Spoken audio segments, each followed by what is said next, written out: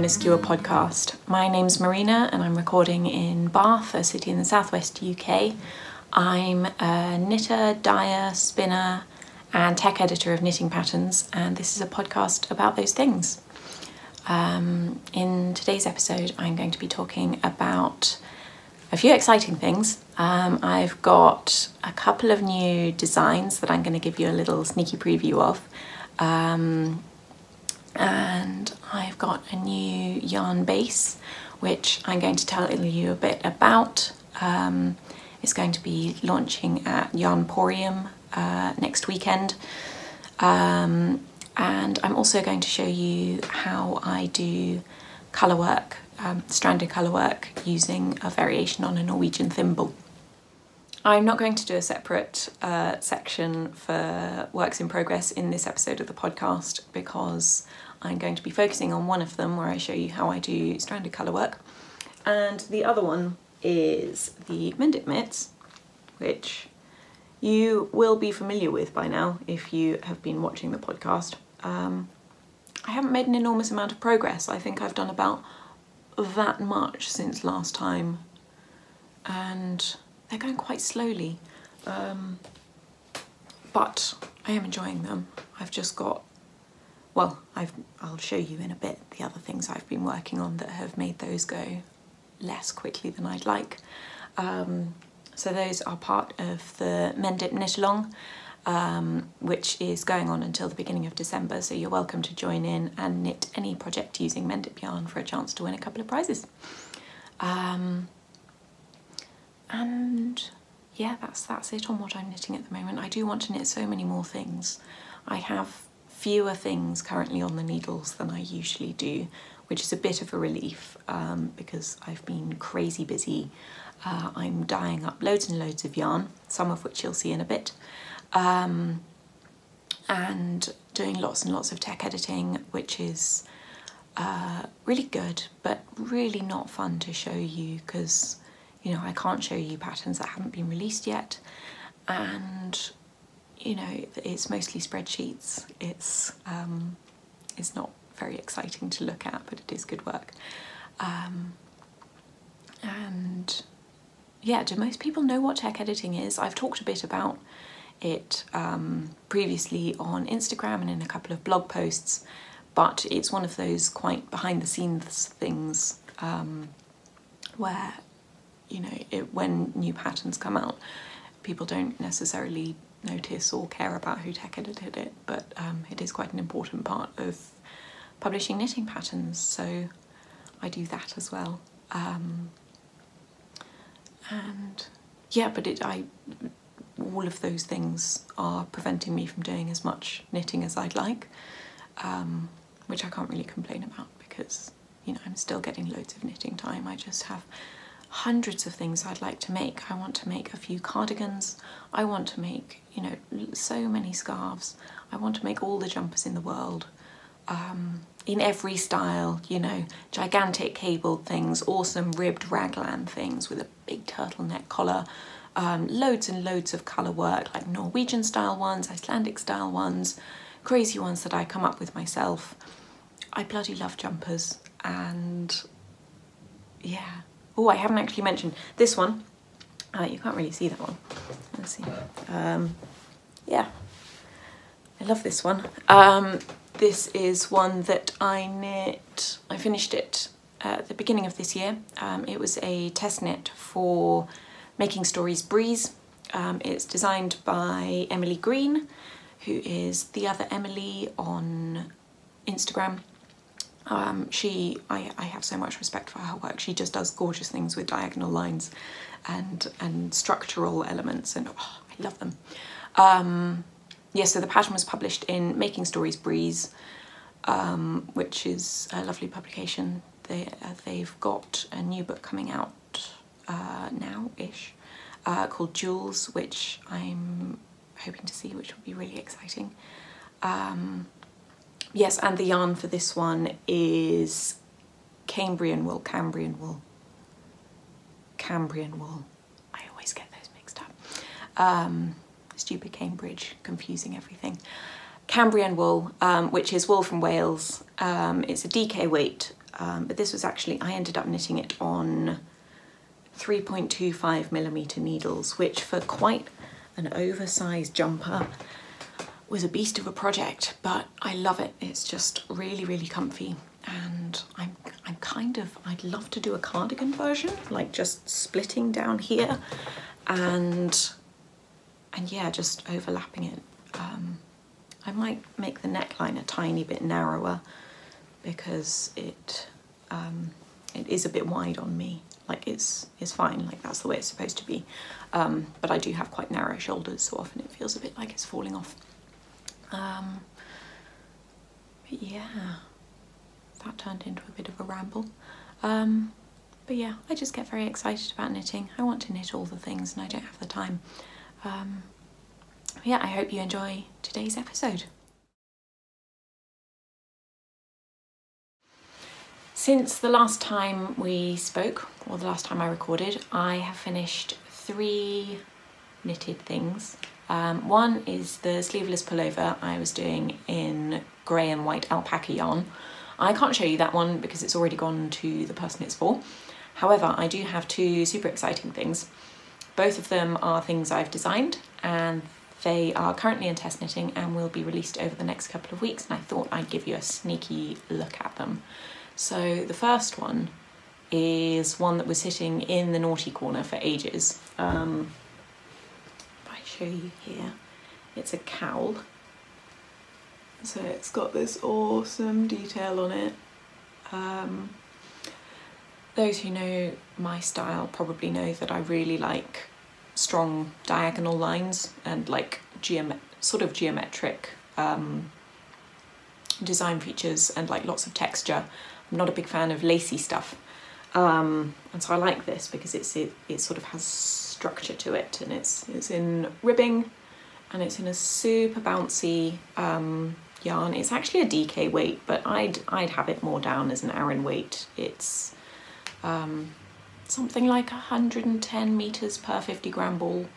It's Blacker Yarns Shetland DK, which is lovely. So this is the natural colour. This one's called Moorit, which is actually the colour of this colour of sheep in the Shetland breed. If I show you what it looks like on. So you can, when it's super chilly, you can wear it up like this. You have your coat wrapped around you and it's all super snuggly. I've been wearing it with the top tucked in like this. So you just get these nice lines coming around here. And I really like it. It's super comfy and super easy to wear and just great to throw on. So yes, I said it was in the naughty corner because when I was making it, well, I started it last winter because I got this yarn for Christmas, and it went wrong a few times. Like it's part of the whole designing things thing, and so I think twice I had to rip it right back to the first section of ribbing and then start again. Occasionally partly through just doing the setup wrongly myself and then not realising until it was too late. But then once I got going, it was great. And so it's super exciting.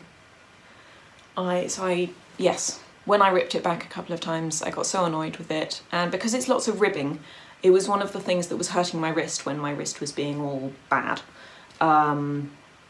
And so since switching to Continental, I actually find ribbing a lot easier. And so now it just flew off the needles when I picked it up again. And it's just really nice. It's also, I've done it inside out for you, it's completely reversible. And so you just get like all of the lines traveling in the other direction, which I really love. Yeah, because I know that's a thing with sort of cowls and scarves and things that might be seen from both sides. It is nice to have them be reversible so you don't have to constantly make sure that it's all not showing the inside bit, because you don't want people to see the wrong side of your knitting, especially if you're a bit messy about it like me. So yes, this one's currently out in test knitting and will be releasing, I think, the week after next. It takes sort of 2.5 balls of the yarn, so they're 50-gram balls, so it's not that much yarn at all, and it's just a nice snuggly one for winter. So I'm super excited about that. That's called the Tildearth cowl, because it looks like sort of furrows in a ploughed field, and we're seeing a lot of that this time of year, so I quite like that. And then the second thing I have to show you, because we know I like colourwork, is a colourwork hat. It is called Aspis. It's called that because when I designed it, these little sort of rounded diamondy shapes to me kind of look like shields. So, you know, well, possibly not, but the Romans used to have, when the legions were advancing, they would have a shield wall at the front of the army, and so they'd have lines of these shields. And Aspis was the type of shield, so I quite like that. Oh, now I'm doubting myself. Was Aspis the Greek one or the Roman one? Unsure, shall check. But yes, so this is in Blue Sky Fibres, woolstock worsted. It's a gorgeous, like, squishy yarn. It's very similar weight to the Tildearth cowl. Again, roughly 110 metres per 50-gram skein. This one I actually got in the yarn I got in my Fibershare package from my lovely Fibershare partner this time, and I basically received it, took it out of the box, got out my little grid paper sketchbook, scribbled up a design, and pretty much immediately knit this. I finished it in a weekend. It's super nice and quick and easy. A few of my test knitters are doing it as their first ever beanie pattern, so their first time knitting in the round, so it's nice and easy. It's got a really nice tubular cast on, which I think you can see there, so it's really nice and squishy, and it just gives that lovely finish on the edge. And it's got instructions for doing that, because it's not that much extra writing to include it, and I prefer to do that than to say, like, here's a link to look up how to do it. So I can put this on to show you. Of course, the bobble is optional. And so I usually like a slouchy beanie. If I wear it non-slouchy, it comes down quite far on my face, and I'm not so keen on that, especially with my hair, it gets a bit in the way. So I like to wear it a bit further back, scruff up my hair a bit, sort of like that. And it keeps the back of my neck warm too. And yeah, it's just super cozy. I'm doing it in 3 sizes, so there's a sort of adult, large, and this is a medium size, and then the small size is a kind of, I'd say, teen or large child. So yes, this one is also testing, and I'm hoping to have it released next week. Again, like, does not require much yarn. I didn't quite use a whole skein of the grey, and the red I've still got quite a lot left of. I think I probably used about 25 grams in total, something like that, possibly not even that. So yeah, really nice one, especially to use up bits of yarn for the colourwork and bobble. Yeah, so I really like that, and I hope that people will like it when it's released. My brother already wants one, and he's probably not going to get one. I have too much knitting on the cards, and I wear both of these because a lot of people don't wear their samples, and it's a kind of discipline thing, and they want to keep their samples all pristine. I don't believe in that, because, you know, part of a sample should be sort of showing how the yarn wears and how it works in a garment or an accessory or whatever. And so if you never wear it, you'll never really know how the yarn is going to behave, and I think that's something that's quite important to be aware of. And also, I just really don't like the idea of making something and having it sit there useless in a pile until you take it to a show and people look at it and say, oh, how pretty. But the rest of the time it's not worn and it doesn't serve a function, because that's not why I make things. Like I don't want to just make things for the sake of it. And then, I mean, it's why I started actually selling things in the first place, was that I was endlessly making things because I always want to use my hands. And I was just making way more stuff than I could keep for myself, and I was giving away a lot of things to friends and family, but inevitably people get bored of stuff. And so I started selling things, and that's sort of how that goes. Yeah, I just want things to be used and appreciated and enjoyed, and if that's something I can do, then yay. So yes, that's these two. So yeah, both not complicated knits, but really nice projects with sort of just enough interest to keep you going. And yeah, I can put them both on. It's not quite warm enough for both of them yet. I've been wearing the cowl, but not so much the hat. Even though, well, my ears get colder now that I have short hair. There we go. I like it, it's good. Yeah.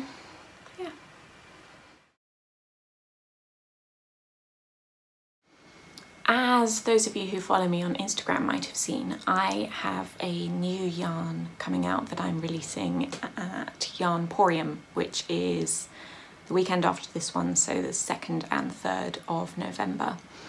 I've been researching the yarn for a few months. Do I tell you the story or about it first? I'll tell you about the yarn first. It is an alpaca yarn from a local alpaca farm. I'm doing it in these deep sort of, I guess they'd average out as jewel colours. So quite rich and variegated. I've only got 3 colours to show you now because the other 2 are still in progress.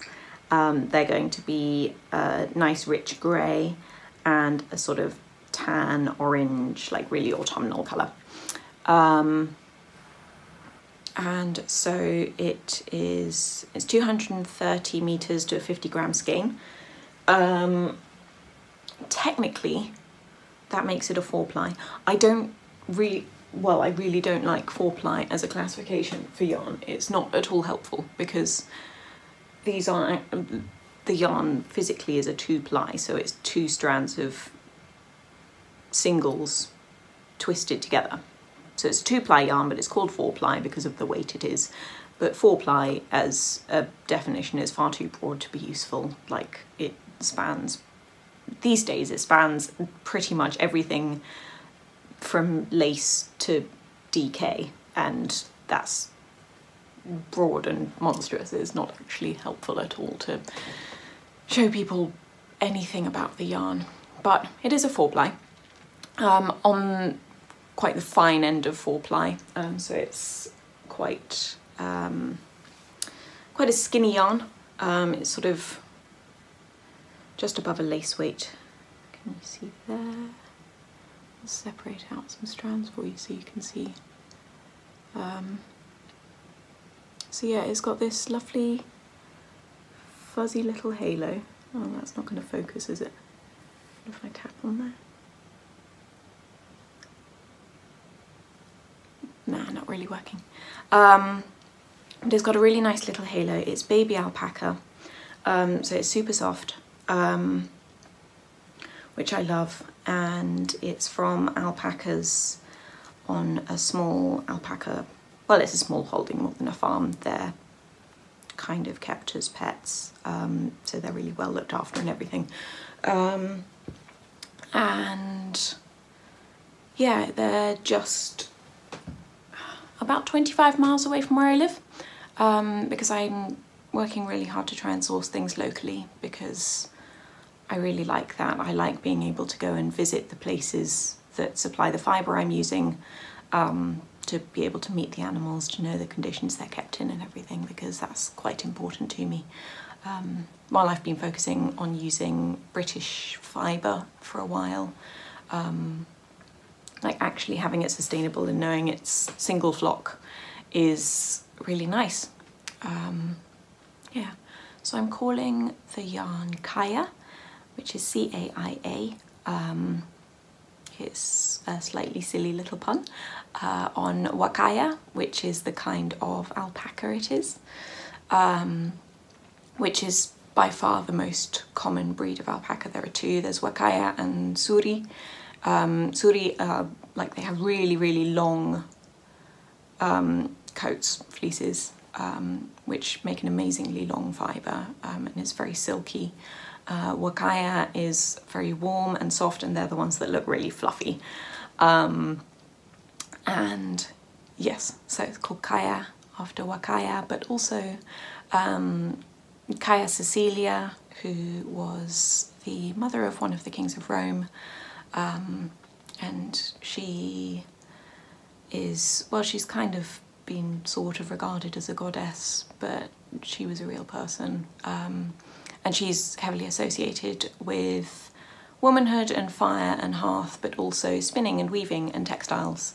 So she's often pictured with a distaff and spindle, which I really like, and I think is quite appropriate, and I love a classical reference. So I think I haven't come up with names for the colourways yet, but I think they are going to be named after women from classical myth and literature. So mostly Greek and Roman and sort of Northern Mediterranean, because that's where most of the stories I know are from. So yes, I'll give you a better glimpse at the yarn. I'll film it not with me just holding it up, so you can see. I can't wait to show you the two other colours. If you are coming along to Yarnporium, come and squish it in person, because it is beautifully squishy. Like, it's both very sort of silky and lustrous, but also like squishy and soft. And as I said, it's got that nice little halo, so when it's knit with and washed, it will go quite fluffy, which I'm very excited about. And I actually really want to try knitting it together with Mendip, because I really like holding multiple strands of yarn together. And I think that would give the most gorgeous fabric, because you've got sort of the lustrousness of the alpaca, which gives a really nice drape, but then the sort of springiness and bounciness of Mendip, which gives it sort of a bit more structure and things. So well, hopefully if I have time, I will try and do a couple of little swatches before Yarnporium, so people can see how those work together as well, because I think that'll be really nice. And any stock that doesn't sell at Yarnporium will be listed the following week on the web shop, and then I'll be dyeing up more stock as soon as I'm able to, really.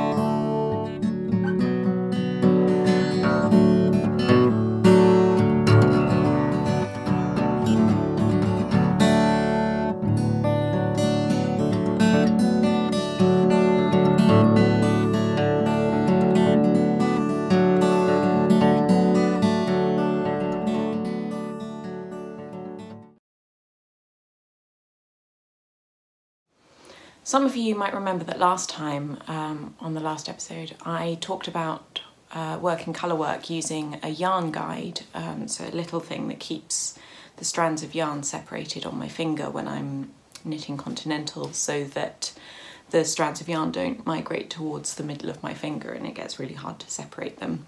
And I said that I was going to try out a Norwegian thimble that a friend had lent me. I tried it out and it was way too big for me because, as you can see, I got really skinny fingers.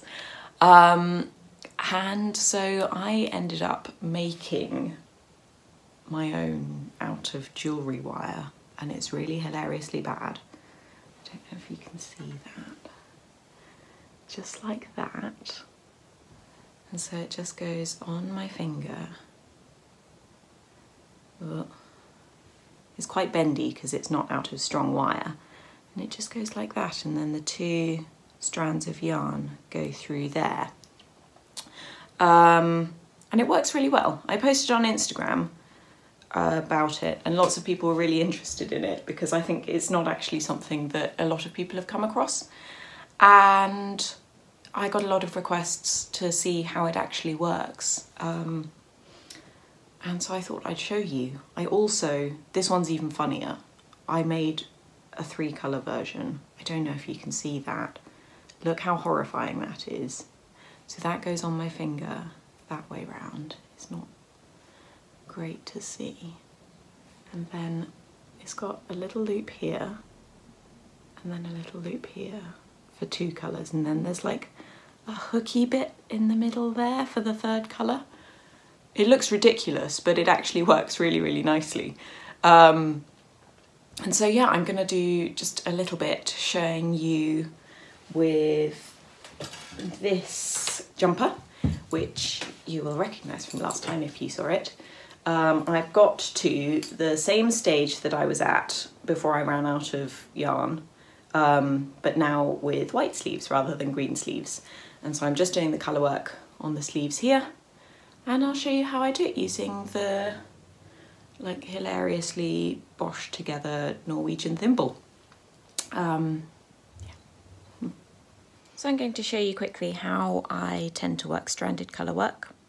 So you can see I've got my yoke here, I've got one sleeve here with the yarns coming off it there, other sleeve here with the yarns coming off it here, and my needles are here. So the ones I'm about to work, the stitches I'm about to work are here, so I'm going to split them in half there. This is also showing how I work sleeves 2 at a time in the round, because it's a way I much prefer of doing it, because it means that you don't feel like you're just redoing the work you did twice, and because that feels very boring to me.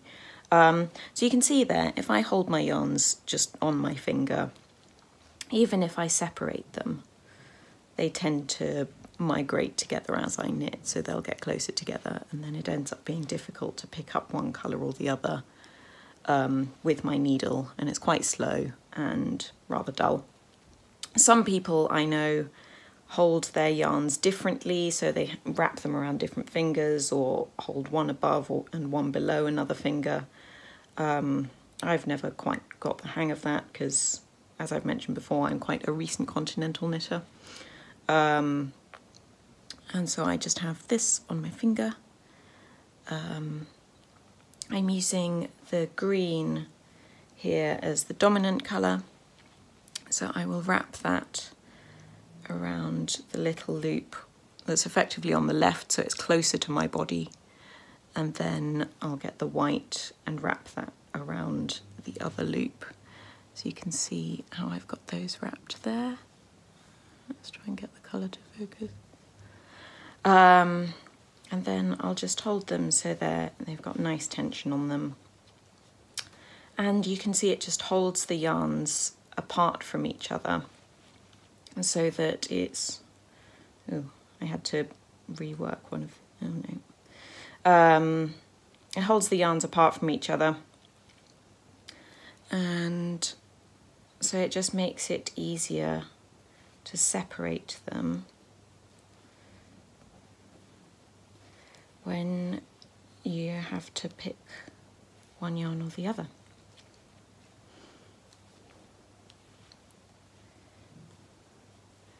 And because, well, I designed this colourwork chart, so it doesn't actually have any areas where there is a repeat of more than, I think, 3 stitches in one colour. So I don't have to catch any floats on the back, because if you've got floats along the back where the colour you're not using is just held across, it can cause big loops that you know, because this is a sleeve, my thumb might get caught in it as I'm putting my hand into the sleeve. And so you catch them. So once I've done this little cornery bit here, okay, so then I'll go on to the second half of the stitches for this sleeve. So I turn around, I pull the stitches off that needle and push them onto this one. And then just retension my yarns. And then carry on.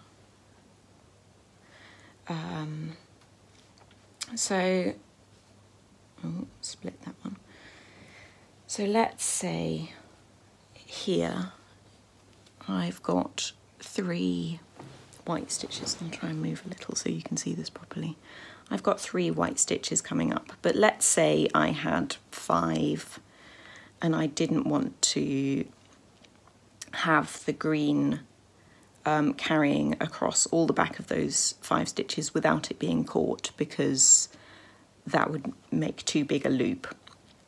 So what I do is I'd knit, so I'd do it after 2 stitches, so I'd knit my white stitch normally, and then for the next white stitch, instead of going over the top of the green as I have been, I would go underneath the green like that, and so it pulls the green over the top of the white, and then I'd slip that off, and then my next stitch I would work over the top of the green as I have been before, and then that just catches, it's all messy back there so you can't really see, but that catches the green yarn. It sort of twists it around the white so that it's not just floating loose.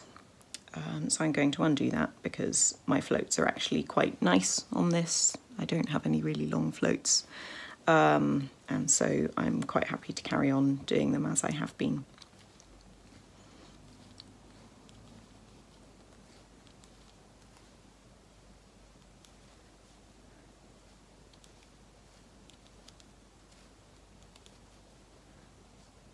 It's funny because even though there's no one here, it still feels like I'm being watched. And do you find that your knitting gets a bit weird when people watch you, like you feel quite self-conscious and you start messing things up?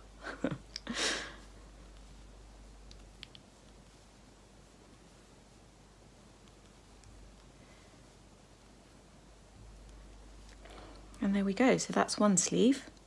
So then I'll pull those stitches just onto the cable there.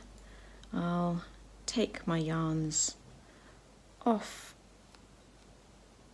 the thimble, and then I'll slide the yarns for the next sleeve, slide the stitches, sorry, onto my needle, and then wind those on as I did before,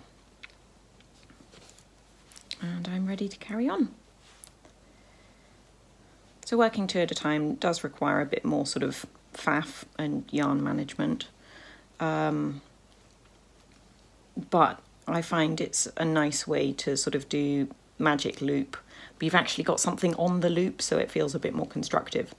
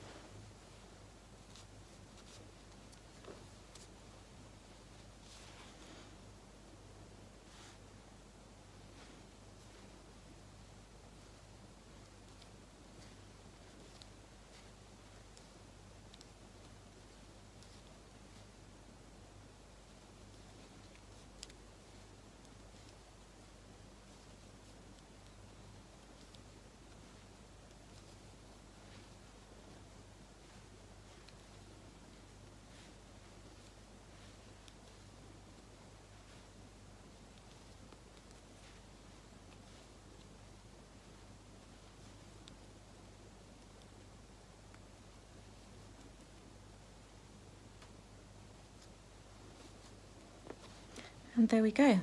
That is one round of my colourwork chart complete for the sleeves. You can see I've got my stitches all nice there, and it's just a really nice way to work. So I hope that's been useful and informative for people with skinnier fingers. Well, I don't even know, like, do they sell Norwegian thimbles in smaller sizes? I imagine they must do, because they can't assume that everyone has a certain size fingers. I'm going to carry on using this one because I've made it and it works. But I highly encourage anyone who does continental knitting who hasn't quite got the hang of, you know, using continental for one colour and English for another colour, and using both hands, or, you know, people who are picking up one colour and dropping the other. That's incredibly slow. Like, I used to do it, but once you get the hang of holding both yarns at once and using them simultaneously, it makes it so much faster, and it's actually not that, it's not significantly more difficult or anything. It's just a question of getting used to it, and then it makes colourwork a lot more fun to work. And, you know, I love colourwork, so anything that makes it more fun is well worth doing. And that's all for this episode. I really hope you've enjoyed watching, and thank you so much for taking the time out of your day to do so, whether you've watched the previous episodes or whether this is your first one. You can find me on Instagram and Ravelry and Facebook and Pinterest if you want to. I'm Marina Skua everywhere. And for now, I will leave you with some nice autumnal scenes from a walk I took near my aunt's house last weekend. And bye for now.